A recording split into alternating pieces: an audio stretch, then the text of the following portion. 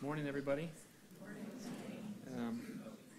It's really great to see such a fantastic turnout and to see a lot of old friends and get a chance to talk to you guys today about surveillance. So, We're not hearing you. It's turned off at the base. How's that?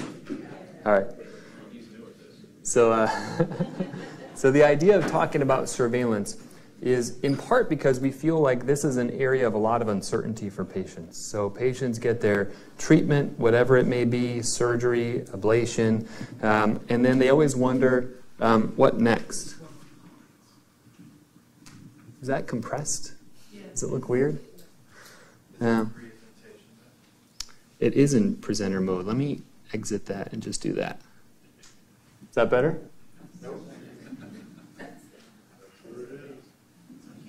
It's okay? All right. Let me try one thing.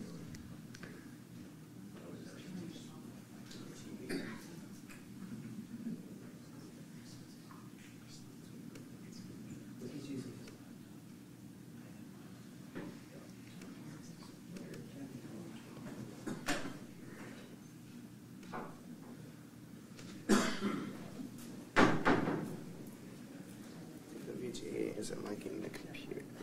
Okay, how is that? So actually, yeah, it's got a narrow format. Yeah, it's being weird. I got that right down through here. Oh, okay. Let's give this a try.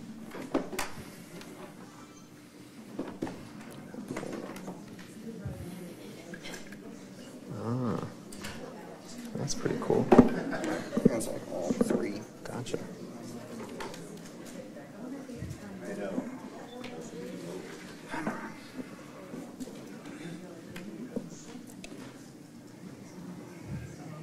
Much better. Awesome. Thank you so much. Okay.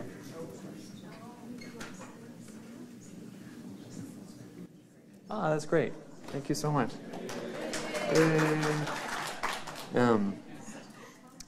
And so that kind of core question of what next is I think really a confusing and daunting situation that a lot of people face. So I want to talk a little bit about how we treated kidney cancer. And as part of it, you know, surveillance has a little bit of a double name in kidney cancer. One thing that we're using a lot more for localized kidney cancer is active surveillance. So someone has a tumor, it hasn't been treated, and we're going to follow it. So I'm going to talk a little bit about that.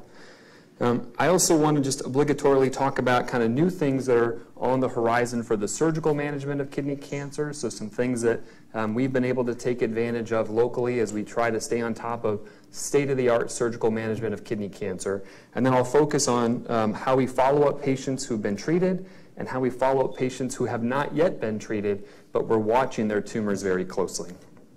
This is sort of an algorithm that I talk about when we talk about how we surgically manage kidney cancer. And so any of you who've seen me in clinic, you know, I always talk about how we have sort of this algorithm for how we think about the correct surgical management of kidney cancer. So someone has a mass.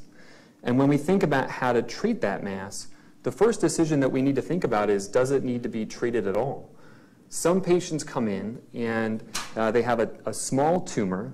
There's some uncertainty whether that's even a cancerous tumor. And so there are some occasions where we can actually follow that tumor.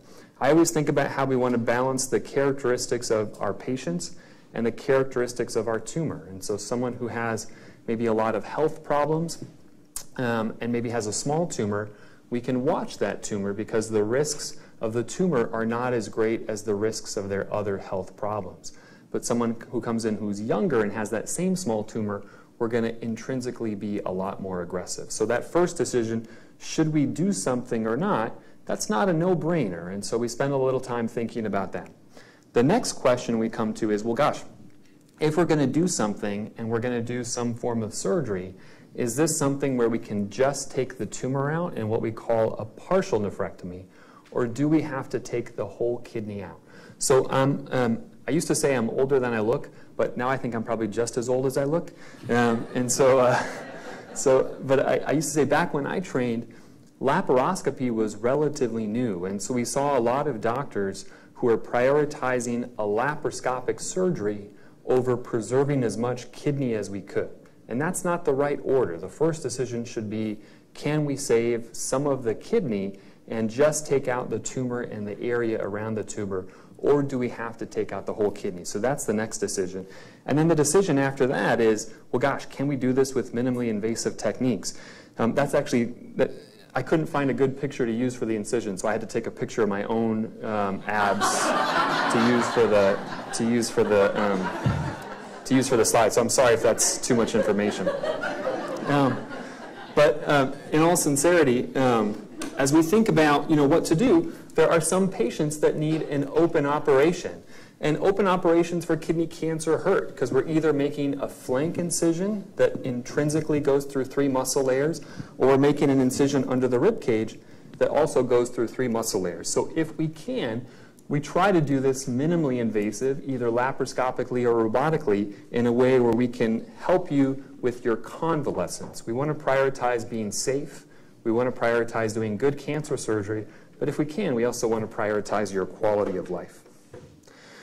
So where are some things changing and some things benefiting the contemporary surgical care of kidney cancer patients? Well, one, we're able to make smaller incisions. So we have newer robots that use smaller instrumentation, which requires smaller incisions, and sometimes that allows us to get away with fewer incisions. And so there's this idea that your pain from a surgical incision is exponentially related to the length of the longest incision. So it's not a minor thing to have an 8mm incision instead of a 12mm incision. And so that helps our patients recover more quickly, get back to work more quickly, and those are important outcomes. We have better access to tumors in difficult locations, and I want to use that term difficult locations in a couple different ways.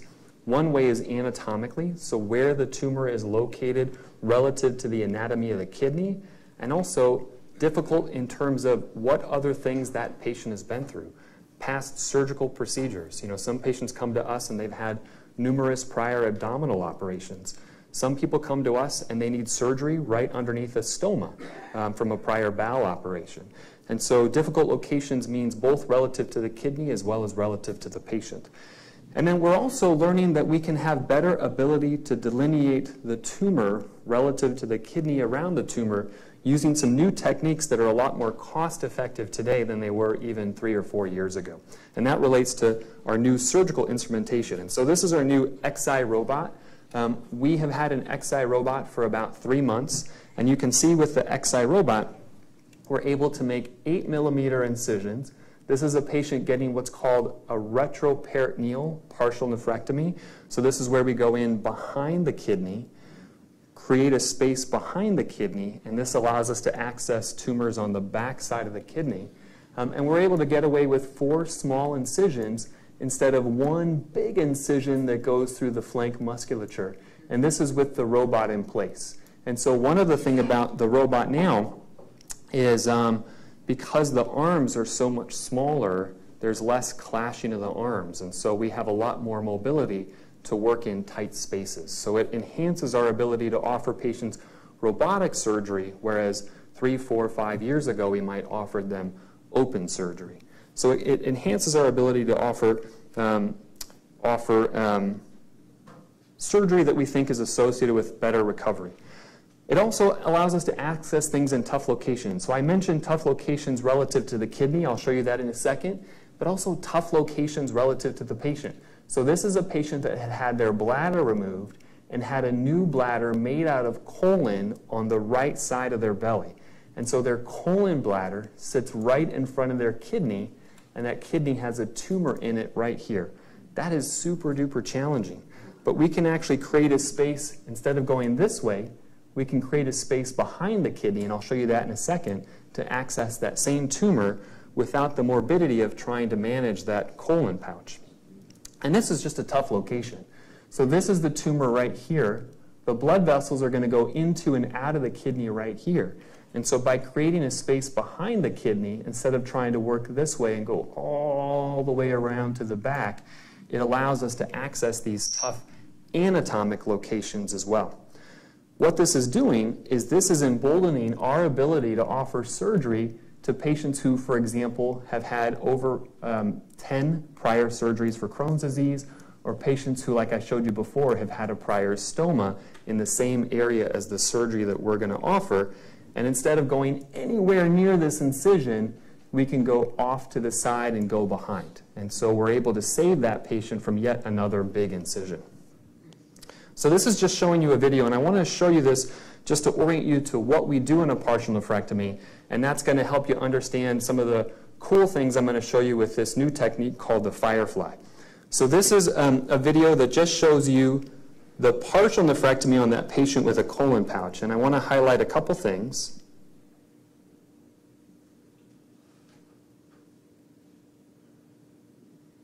In theory.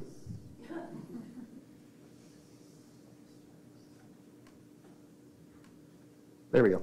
So this shows us creating a window around the artery that takes blood to and from the kidney.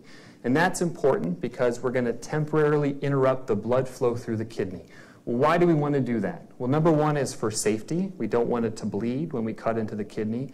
And number two is to see well. If we're going to do a precise dissection of someone's tumor from the normal kidney, we want to see as we cut in. So this is showing you the kidney tumor right here and the normal kidney around it. And now we're creating a line of incision in the normal kidney around the tumor, so that as we cut into the tumor, we've already created our line of incision. Now we're going to put a clamp on the artery, and that's going to interrupt the blood flow to the artery. So you can see two clamps occluding the blood flow to the artery, and this is temporary. And now we're going to cut out the tumor. So we're coming underneath the tumor, and you can see those are what we call cold scissors. We're not burning anything, and we're using cold scissors so we can see very precisely. Now, what is really neat about this operation is you don't see this person's colon pouch. This is right behind this gentleman's colon pouch, and we never saw it at all during the surgery. So it was a way to be safe and also afford him an operation that allowed him to get away with really small incisions. We're going to burn the base and just close up the hole, and it'll look like we've never been there before. So it's like a ninja operation on the kidney. Just kidding. So what I showed you, what I didn't show you in that video is that we used a little bit of an ultrasound device to show you the edges of the tumor. What about new techniques that maybe help us do an even better job of that? So if I want to take out someone's tumor in a rim of normal tissue, I want to define that rim as accurately as possible, because I don't want to create an incision line and accidentally cut into the tumor as I'm going deep into the substance of the kidney. There's this technique called Firefly, which uses this fluorescent dye, indocyanin green. This indocyanin green binds to albumin, which is a protein that circulates through our blood vessels, and so it illuminates blood. And so there are occasions where there is less blood flow in a kidney tumor than in the rest of the kidney around it. So the kidney can light up as a bright green thing, whereas the tumor is much darker or dark gray. So you can see the margins of it. And I'm going to show you an example of this that is sort of a hyperbolic example, but it's a cool way for us to be able to see things better. Now this is going to show you Firefly of the artery. And it shows you that we can even use it to help us find the blood vessels to and from the kidney. And this was important on this patient because this patient had an abnormal relationship between the vein from the kidney and the artery to the kidney, where the vein was actually pretty far back because of the way the vein drained back into the vein that takes blood back to the heart. So let me see if this works here. So this is showing you can see it. Oh, yeah.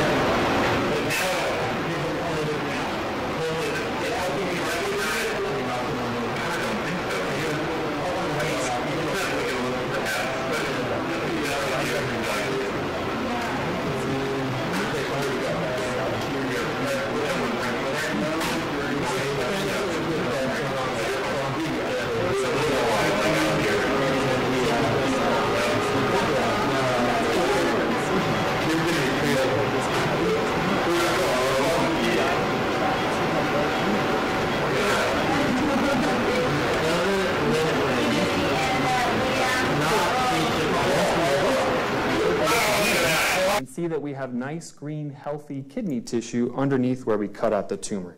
So it allows us, sorry about the background noise, it allows us to see the edges of what we're cutting so that we can be safer and at the same time do better cancer surgery. So it's pretty cool stuff. So what about surveillance? Well, a question I get all the time when I see patients a couple weeks after surgery, we're going over the pathology, and it's what next? And I think this is going to transition really well to Dr. Tycody's talk about adjuvant treatment. But we know that most recurrences after kidney cancer treatment occur within 2 years of the surgery. There are certain sites within the body where kidney cancer is more likely to come back, the lungs and chest being the most common site that it comes back. And it's confusing as a patient because if you look to the internet, you might see some guidelines from the National Comprehensive Cancer Network, some guidelines from the AUA, which is our urology organization, some guidelines from international organizations, and it can be very confusing to know, number one, how frequently should you get scanned, how long should you get scanned for, and that's all very confusing. And I'm not here to answer those conundrums. I'm here to sort of tell you about them and tell you about how we think about them. And so this is a compilation, and I don't expect you to read all these lines. This is a compilation of guidelines from American urology organizations, cancer organizations, and international urology organizations. And it shows you some common themes where you can see that in general, for a lower risk kidney cancer, we think that maybe about once a year, we should be evaluating patients, often with imaging studies like CAT scans, ultrasounds, possibly MRIs. And you're going to see a lot more X's on this next page. This is for higher risk kidney cancers that have been removed. And now you see that people are recommended to have evaluations every 6 months or so. And what you maybe can't appreciate is that a lot of those evaluations involve CAT scans, MRIs, things like that. One of the guidelines that is frequently used by payers are the NCCN guidelines. And so one of the things that we confront as a care provider is trying to advocate for surveillance for our patients, and that can be really challenging. So I have to do a lot of appeals and peer-to-peer conversations with payers to try to advocate for my patients to get CAT scans. And it's in part because of guidelines like the NCCN, which we are a part of as a cancer center. And so if you look at the NCCN guidelines, for low-risk patients, it recommends that you get some kind of imaging within about a year of surgery. And thereafter, it's fairly discretionary. But they've changed these guidelines in the last 2 years to say that in general, we should cease routine imaging follow-up at about 3 years. So this is for someone with a small kidney tumor. We've done something like a partial nephrectomy or even taken the whole kidney out. And in general, we're going to follow that patient up for about 3 years. For a more aggressive kidney cancer, we're talking about more intensive imaging, usually every 3 to 6 months. And we're going to continue that more intensive imaging schedule for about 3 years. So if you're trying to figure out, how often should I be seen, how often should I be getting a CAT scan, if you're a lower risk patient, in general, we tend to get a CAT scan about a year out from surgery, and then another one about 3 years out from surgery, and then we have a discussion about what to do next. If you're a higher risk patient, someone with a stage 2 or a stage 3 kidney cancer, we're doing more frequent x-rays, usually CAT scans about every 6 months, and we continue that semi-annual schedule for about 3 years, and then...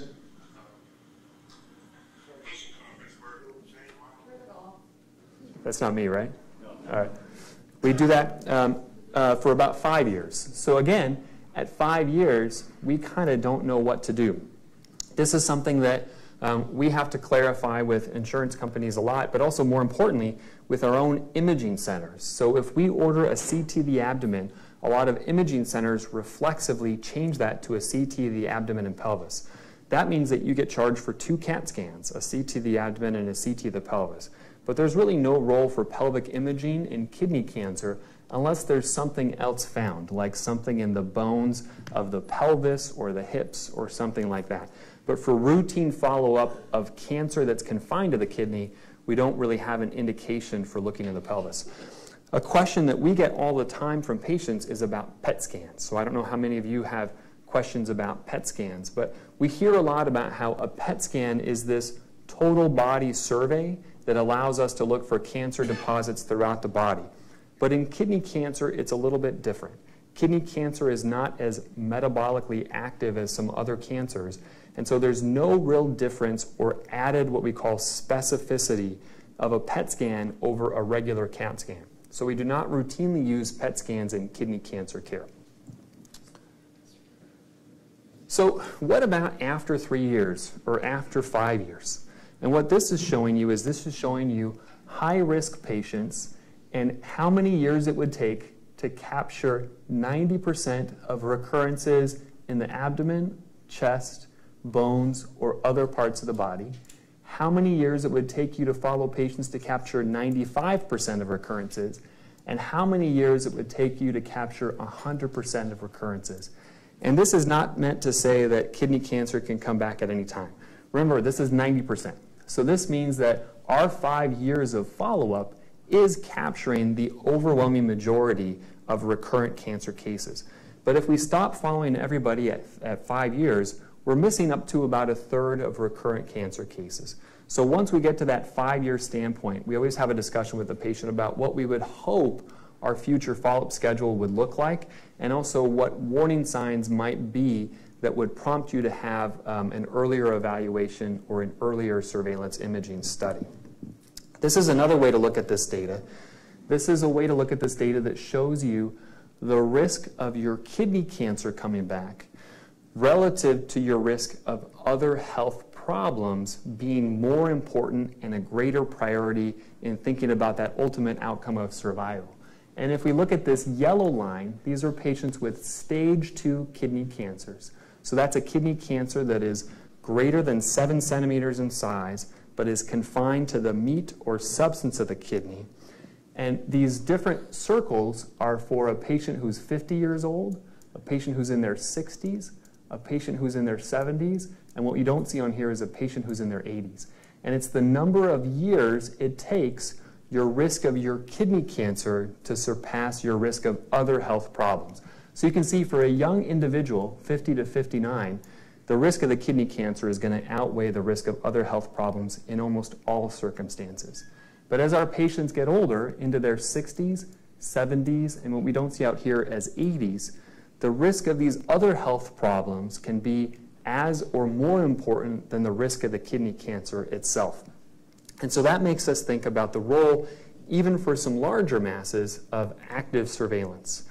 So as we think about surveillance after treatment, a couple quick notes.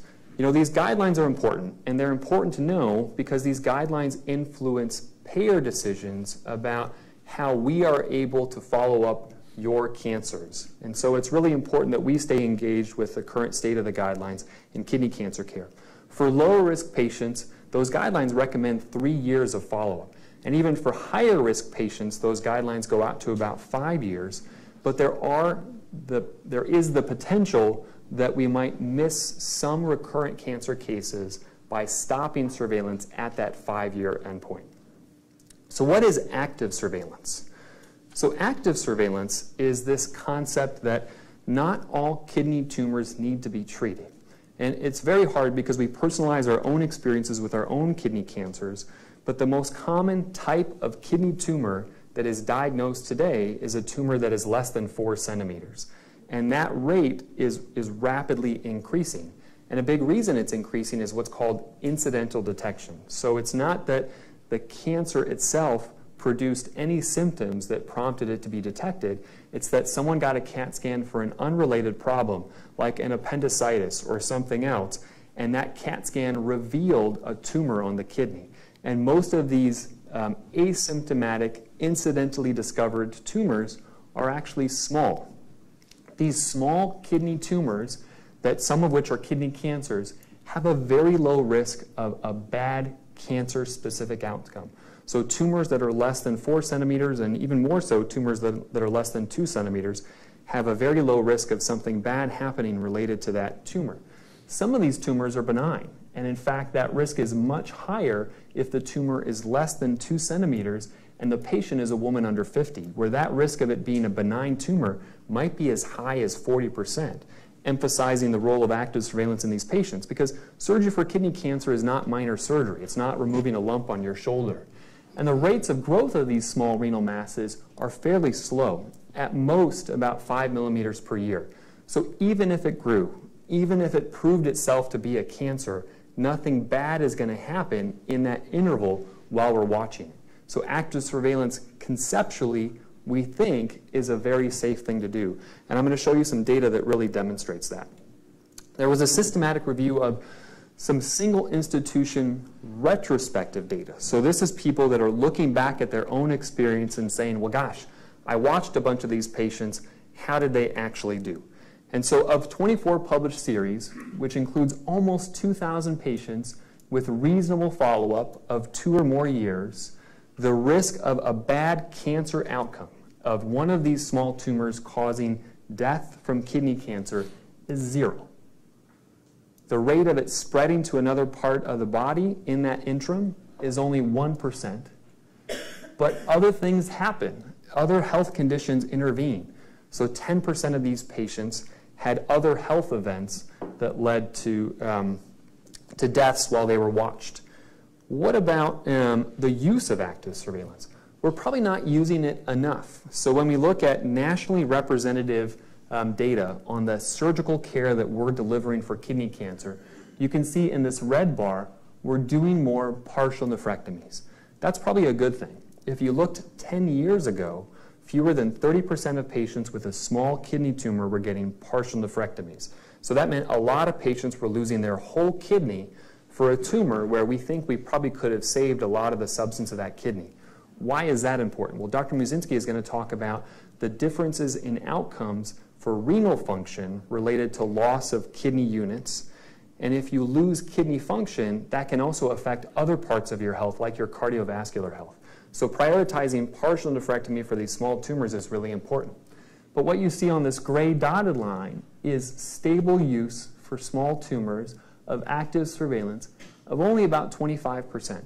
Now, we don't know what the right number is here. Is the right number 50%? Is the right number 70%? I don't know, but we should probably be using more active surveillance. And so what we need is we need data that convinces providers that it's safe. And it's not just providers that are our audience here, it's also patients. We need data that can convince patients that it's safe. So this is the DISARM registry, which has a very cool acronym. It stands for Delayed Intervention or Surveillance for Small Renal Masses. This is housed at Johns Hopkins, and it's a prospective study. So they are enrolling patients in a study with a dedicated surveillance plan, and I'm going to show you their algorithm for it. It's a little bit muddy, but it's a multi-center study where they're following patients, and their main outcome they're looking at is 5-year cancer-specific survival. So at 5 years, did anything bad from a cancer standpoint happen to those patients if they were either treated with an ablative treatment or they had surgery versus those that just had their tumors watched?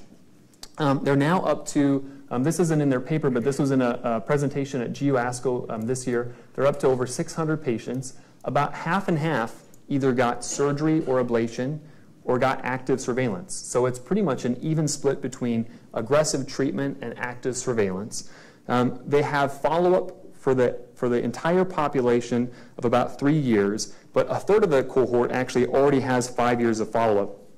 And you can see, just like the retrospective data, cancer-specific survival is outstanding. Patients with small kidney tumors are very safely watched because nothing bad is going to happen related to the kidney cancer. The risk of progressing on active surveillance is about 25%, so 100 minus 76%. And that progression means rapid growth, so more than a ½ centimeter a year, or an increase in size to above 4 centimeters. So that happened to about 25% of the patients. But their growth rate was actually very low. It was only about 1 millimeter per year. And one thing that's very confusing is these kidney tumors don't grow like this. They kind of grow like this. And one of those big jumps seems to always happen within the first year of watching it, which also happens to correspond with the period of the most intense anxiety about your new kidney tumor diagnosis.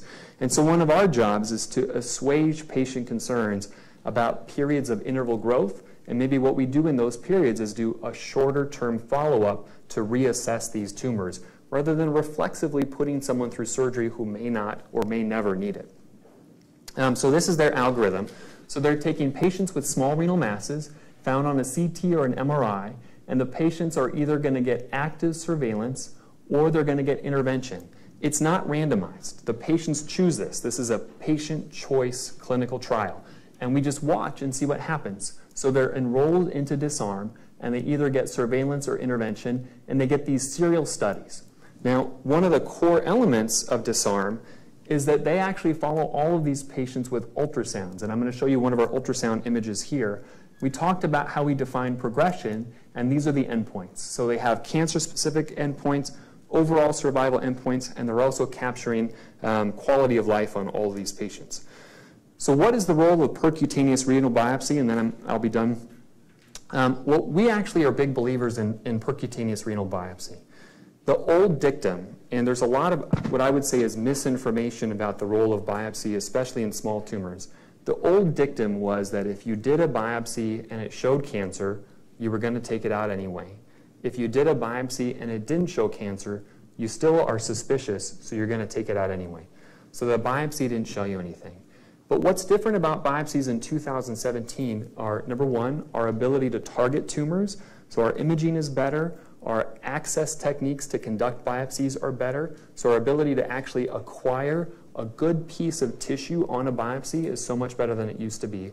And then number two, our ability to make diagnoses based on small amounts of tissue is also much, much better. So the accuracy of biopsies in 2017 is much better than the accuracy of biopsies in 2007. And that greatly enhances our ability to use a biopsy to make informed decisions with our patients who are trying to figure out what to do. The next thing I want to talk about is renal ultrasound. So this is something we're very excited about because one of the things that can be difficult on an ultrasound is delineating accurately the size of the mass, but also the internal characteristics of the mass. And so what this is a contrast-enhanced ultrasound. And you see the non-contrast image on the left and the contrast-enhanced image on the right. And the contrast is really kind of a contrast because they're microbubbles. And they cluster in small, basically small capillaries. And it creates an image that allows for the detection of enhancement. And so that allows us to look at, for example, a kidney cyst and determine if it's a complex kidney cyst. So we're using more and more of this contrast renal ultrasonography in active surveillance for our kidney tumor patients. So just to summarize, active surveillance for small renal masses, that's all I'm talking about right now, is very safe. It appears that if we treat it or if we watch it, as long as it's a small mass, the cancer-specific outcomes, at least in the short term, appear to be the same. But we do need to, this is why this term active is important, we do need to watch patients. We need to monitor these cysts or solid masses, and preferably with ultrasound.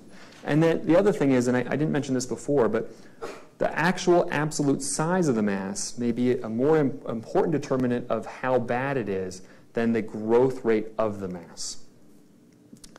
So I think we've been able to show that we have some new techniques available that allow us to offer, I think, safer, better cancer surgery, specifically with attention to small tumors. When those tumors have been treated, surveillance after kidney cancer surgery requires some form of interval imaging. The duration of that, the intensity of that, it merits a discussion with your provider. The guidelines can be confusing about that. But for lower risk tumors, maybe less imaging is required, and for higher risk tumors, maybe more intensive imaging is required. For those tumors that we deem susceptible to simple follow-up, that we don't have to be aggressive about and do surgery for, active surveillance for these tumors is very safe and gives cancer-specific and quality of life outcomes that are on par with surgery. Thank you very much. I'm right at 10. Should I wait till later for questions? Do you want to wait just because I'm right at 10? Okay. Any questions for Dr. Watson? I'm just curious because kidney cancer seems to be asymptomatic for a long time, and it's incidental finding in these things. Is there probably it's more likely to occur after the age of 50 or something? Why doesn't the general public or with the payers pay just go and have a MRI or a CAT scan of your whole body and look for tumors at a certain age? Yeah. So make that a standard. That may happen someday. You know, there was a big thing back in the early 2000s when we were doing the executive CTs. Remember that? Yeah. Did you remember that? About the early 2000s. There used to be, and you would see billboards for this. They called them executive CTs, where you'd go in, you'd pay out of pocket, and get a full body scan. And we actually got a lot of new detections of renal masses that way. There is the risk of finding things that don't need to be found on those scans. And it can lead to unnecessary biopsies, unnecessary imaging studies. So it's not a no-brainer just to scan everybody, because sometimes we find things that don't need to be found. So it's a balance. But I wouldn't be surprised if sometime in the next 10 years, we are doing these kind of routine executive CT scans. They were very popular for a while, and we've kind of gone away from them. But it's a good question. Does insurance pay for those? No. So one thing that insurance companies now pay for is, for example, lung cancer screening CTs in patients who cross a certain threshold for smoking. The problem is they did a large lung cancer screening study, and over 95% of the lung nodules that were found, they resected, were actually benign. They weren't tumors. And so that's the flip side of what Dr. Gore discussed, which is it's all fine and good to get a scan and have all these nodules, but it's important to actually know what to do with them so that you're not unnecessarily putting people through whacking out parts of their kidneys. Biopsies, surgeries. Yeah. Yeah. Finding things, so that's a much better, more deliberate way of saying finding things that don't need to be found. Personally, You'd rather find them? Finding something that didn't need to be fed. Yeah. Art? We're hearing a lot more about people doing DNA panels to determine what kind of treatment or if treatment is necessary. Is that a part of your decision making too? You mean before surgery or after surgery? So we have not incorporated that upstream of surgical decision making. That would require a biopsy. Are you thinking about like a liquid biopsy based on a blood test? That is not yet ready for prime time. We have a test locally available where we can take a kidney mass biopsy and try to understand its genetic risk for having aggressive features. And sometimes we can use that information to make a decision, for example, to take the whole kidney out instead of taking out just the mass.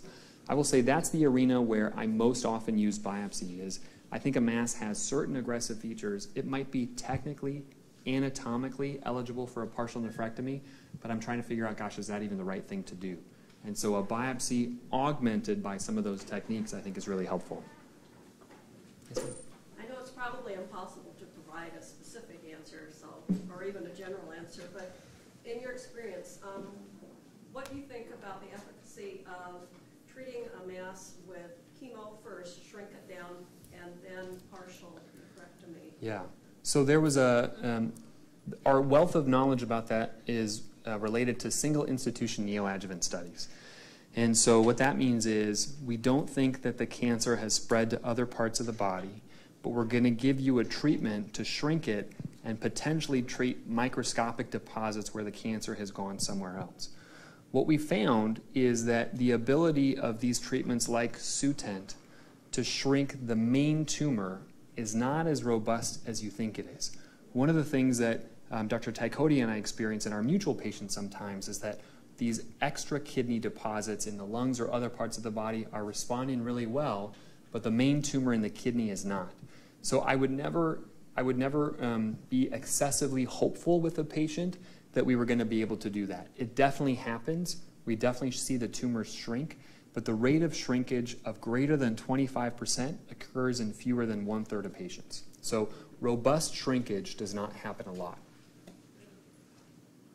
Sir?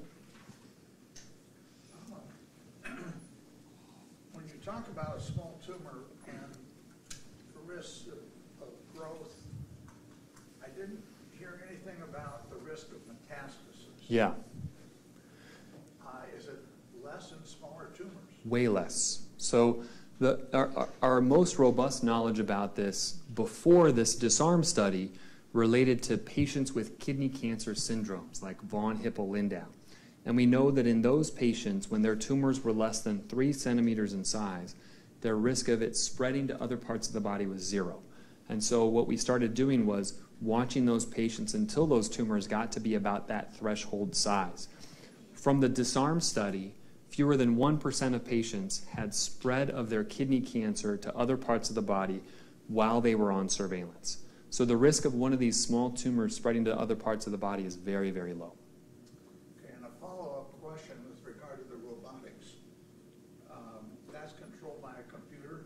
So this is a common misconception, that there is sort of like a program that we implement on the robot to do the surgery. The robot is a translation of our movements. So we sit at a console with what are functionally joysticks. And when I move like this, the robotic arm moves like this. So everything that you're seeing on those videos with the scissors are translations of my movements on a console to the movements in the body. So you're not worried then about the robot being hacked? I'm not worried about it being hacked. I'm not worried about it becoming self-aware. Yeah, yeah. And I'm also in the room. I'm not hitting a button and going to get a cup of coffee. Yes, ma'am. You referenced the biopsy as a percutaneous biopsy. Is that the same terminology that was used for the biopsies prior to what you said? Is it just an improvement on percutaneous biopsy, or was there a different terminology for biopsies than previous to percutaneous? Yeah, so that is, they've always been done percutaneously. So this is for masses of the meat of the kidney, so kidney cancers, distinguished from other types of kidney tumors, like tumors of the lining of the kidney. So in tumors of the meat of the kidney, we've done these biopsies with a needle through the back or through the side, guided by something like ultrasound machinery. Yes, sir? Should we do one more question? Sorry. Nephrectomy or a partial nephrectomy, and you get the mass out and it's relocated or metastasized into like the lung, does the second mass have the same characteristics as the first mass as far as like spreading? So, like, can that then spread to other parts, like secondary spread? We don't really know how kidney cancer spreads after primary treatment, do we? I don't have any data Yeah. that gives you the lineage Yeah. of a new metastatic lesion. Is it linked to the primary tumor and that's where it came from? Or is it linked to a prior metastatic lesion and then leapfrog to a new place? A lot of patients ask that, and it's a great question. I just don't have any data that really answers that question. They all seem to have histologic concordance. So if it's a clear cell kidney cancer in your kidney, it's a clear cell kidney cancer in your lungs. But that lineage issue I don't think is well known.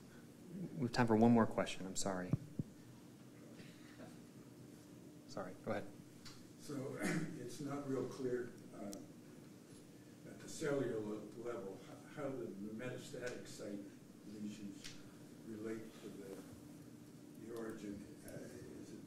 Is it still a clear cell related issue in the lung or pancreas or whatever? And does that mean that the treatment for the primary site is also effective in those sites? So we use the histology of the primary to presume the histology of the other sites. And when we've done things like biopsies of those other sites, or we've removed them, because one thing I talked about last year that I didn't talk about this year is the role of metastasectomy or surgery in the setting of metastatic kidney cancer. It's always been histologically the same as the primary. But that sort of molecular lineage we don't know as well. And I'll be back for the panel. Thank you very much.